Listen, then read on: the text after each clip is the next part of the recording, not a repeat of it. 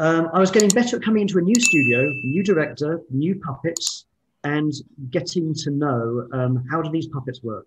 What does the director like? What does the director not like? Getting to know the other animators a bit more. And then I'd be out of work again for a month or 2 months. And it was around this time I did a bit of teaching too, back at the university I was studied at. Oh, wow. Partly, obviously, to pay the bills and keep myself employed. But Fireman Sam here was a really special one because I got hired on for 18 months on this. I was the assistant animator to begin with. Goodness, I remember I stuck a paint stick, what's the word? A paintbrush, that's the word I'm after, underneath to sort of jam the mud up to make the mud animate. I'll play a clip in a second. And Fireman Sam, there was lots of special effects and lots of water, lots of working with post-production about the fire and the smoke, lots of daring rescues and lots of quirky characters. So I learned a lot on this, 18 months of practice every day. So Tim, were you working on multiple, were you playing multiple roles or were you only animating the puppets? Like you said, you used the paintbrush for certain things. So were you also creating the set or working on the SFX later on? No, I was only an animator at this stage. And okay. I had learned early in my career that I couldn't try and be a model maker, director and animator. I should try and focus on one thing. I can give you different philosophies on that. If you're a very small company working with 2 or 3 people, yes, you're going to be doing much more multitasking. But the bigger the project, the more you're doing one role. And I needed time to focus and get better at animation. I'll play you a sequence from Fireman Sam because bear in mind I was getting better and better at turning up, getting to know different puppets, getting to know a different director. And you'd mentioned that once you animate water in a stop motion project, exactly. Nothing can be... I'll show you those 2 shots because, I was a young animator still and I wasn't sure how to do a walk yet. I was pretending I could do a walk and hoping no one noticed that I didn't know. And then when you're asked to do stuff like this, mud, there you go, 2004, this one. I didn't know how to do this, but here is the mud. I didn't want to touch any of this area, so I was sticking a paintbrush underneath, so I could almost lever it up from underneath, if you will. And I didn't have much experience with things like plasticine when I did that either. Now, I'm going to show this Norman drowning sequence because when I was at Fireman Sam, they had a sequence with quite a bit of water in, but nothing like this. And we said to S4C, or the producers did, can we please never do lots of water again? And they came up with this sequence. And here's some clip. I'll play it clip copy. Oh, wow. I looked at that on the storyboard on the wall and thought, oh my God, who is going to get that? Whoever gets that, that's an absolute nightmare. Yeah. And of course, who gets it? Yes, I get it. So I'm going to play a little clip. Oh, you can see here, just so to explain what it is, it's a massive sheet of perspex. And we cut a hole around Norman. And there's a hole around here that he could be moved up and down on a scissor jack, a little riser. And then I'm animating loads and loads of different layers of cling film. So I had a lot of practice. He's spitting out water as well. Yes, he is. I'll play a little bit and we'll go from there.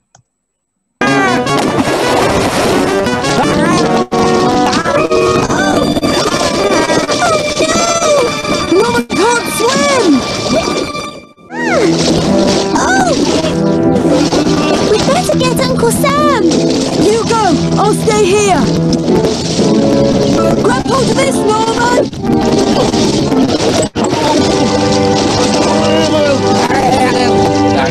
Oh no! Help! Help! Norman! Turn onto your back and kick! I tried! Head for that little eye! By the way, at this point, I'm getting much better at water. This is probably the best shot in the water effects. But God, I was getting bored. That's a lot of cling film to have to move. And I was doing about 3 seconds a day, not the 10 seconds a day they wanted. I'll play I'll play a bit more because you see it gets even Yes, please. sillier in a second. Island!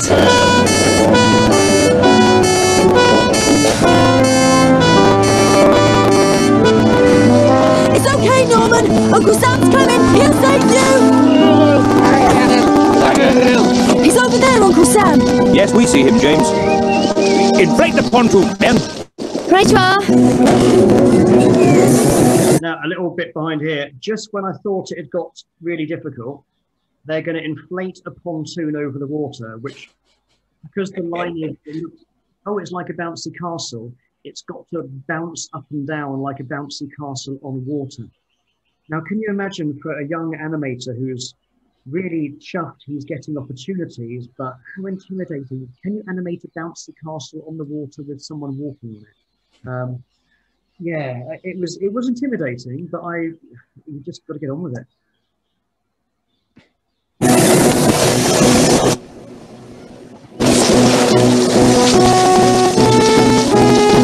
Pontoon inflated, sir. We'll soon have you out of there, Norman. Cool. That's just like the fancy castle we had at Mandy's birthday party. Whoa, steady there. You all right? Yes, I'm fine, Penny. Hurry up, sir. I think a fish has just thrown up my shoulder leg. Hold on tight, Norman. Thanks, sir. Well done, sir. First class operation.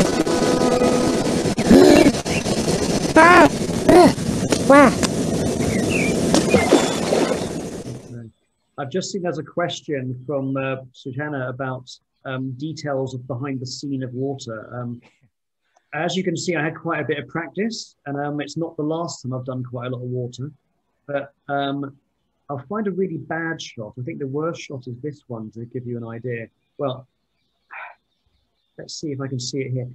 There's lots of different, I had 2 layers of cling film.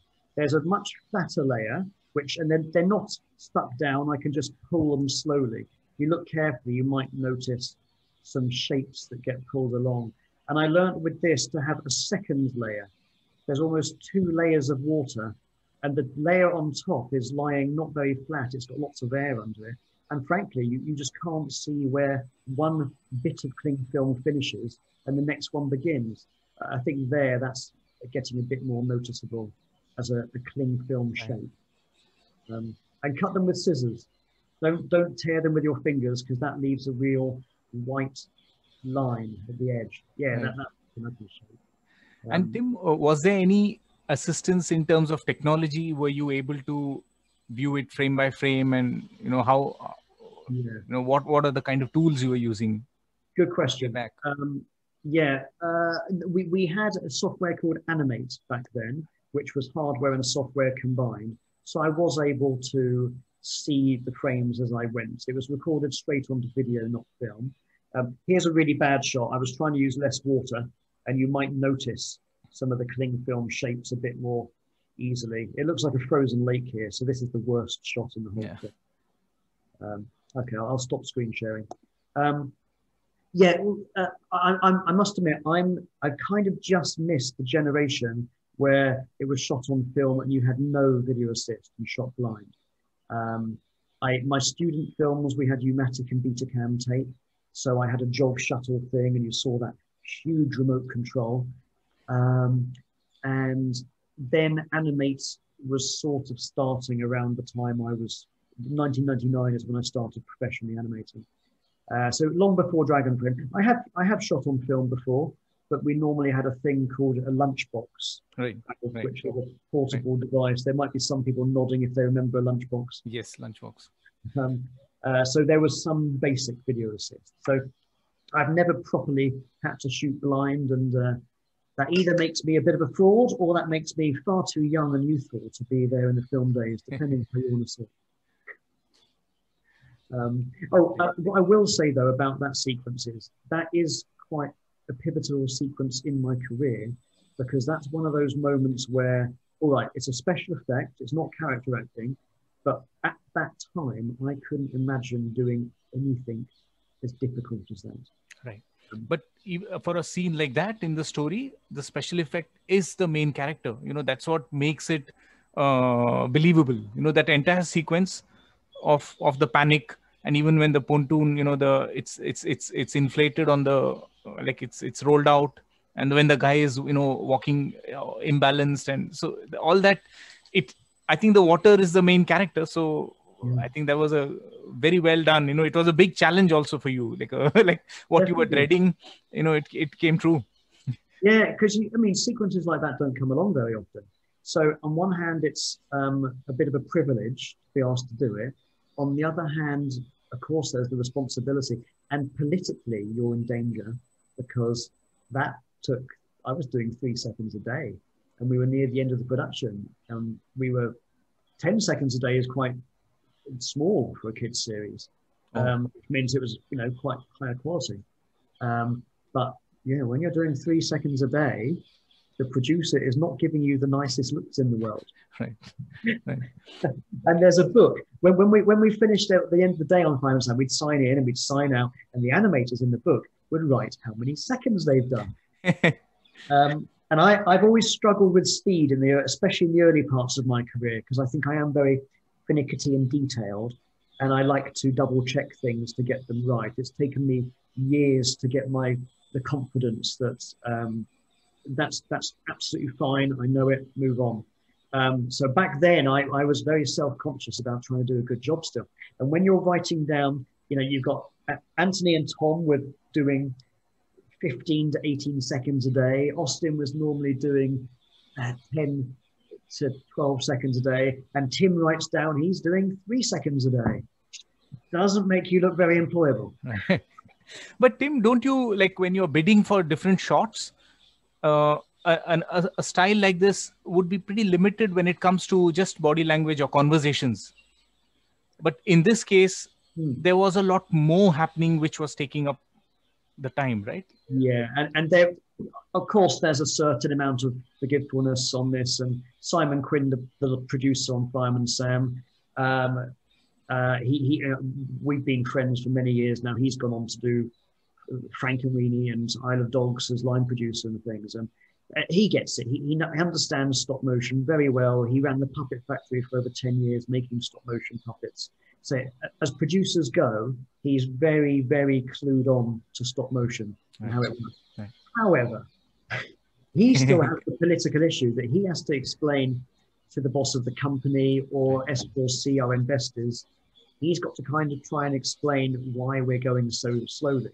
And what you need as a production, you need some shots that are much faster to do.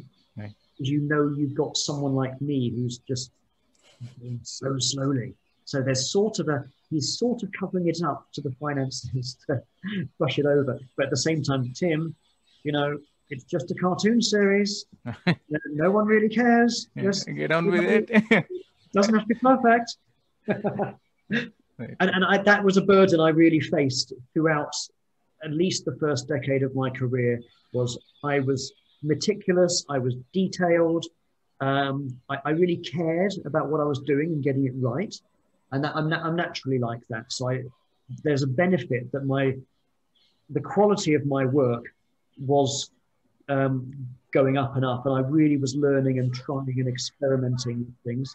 I was reading Richard Williams' Animation Survival Kit again around that time, and I was trying some of those things on Fireman Sam, right. trying 2s, trying 1s, trying special effects. I was hungry to learn and get better, but I was never, ever, ever the fastest animator in the room. And sometimes that affects your employability. And I was very self-conscious that I was battling to be fast enough. Let's be honest, I think I've always been battling with trying to be good enough, or can I be better, or I must be better. Mm-hmm. Which is there are a lot of queries coming in. Tony G, do you want to take up any questions now? Yeah, there was a query from William. Let me just add him to the spotlight. There he is. Hello, William. William wants to know that did you use any ball and socket rigs or wire rigs for the mid-air shot of the ball thrown to Norman? That's a very specific question about a specific shot that was 16 years ago. I might have a photo. I could dig it out. Uh, I think it was wire. I remember it. Goodness. No one's ever asked me this. Right. I think that there was 2 pins that was glued to some aluminium wire, and it would stab into the ball. And the ball had the ability to be squashed and stretched a little bit. I forget what was inside it, so you could do a bit of bounce. I can even remember feeling it and holding it now. Goodness. So it would have been aluminium wire. And back then, William, in the early noughties, I think we call it that nowadays, it wasn't so popular to use ball and socket rigs. We were still coming out of the days of film, and the habit was still, if possible, you'd use fishing wire to hold something, because people seem to think that fishing wire was invisible, which obviously it's not. But around that time on Fireman Sam, the post-production was getting, digital post-production was getting more and more commonplace, and ball and socket rigs obviously are much more controllable. So if you can hide them, the animator can go faster, and there's not much difference painting out a ball and socket rig or painting out fishing wire.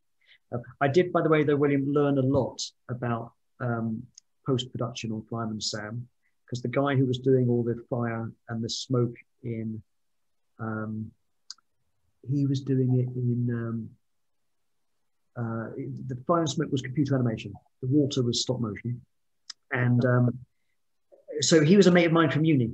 So I could just pop into the room and he could come and look at my shot, and he could tell me if what I was doing was a real pain for post-production, or whether that was easy for him. Or we'd have something on fire and I'd have a little torch that would follow the hand around to make it look like there was a light on the hand. And he'd have the fire later. And he'd also adjust the fire so that it would be pulled by my hand. So we'd actually work together quite closely, me and the post-production guy, and we'd learn loads. That's nice. I learned loads anyway about how post-production works.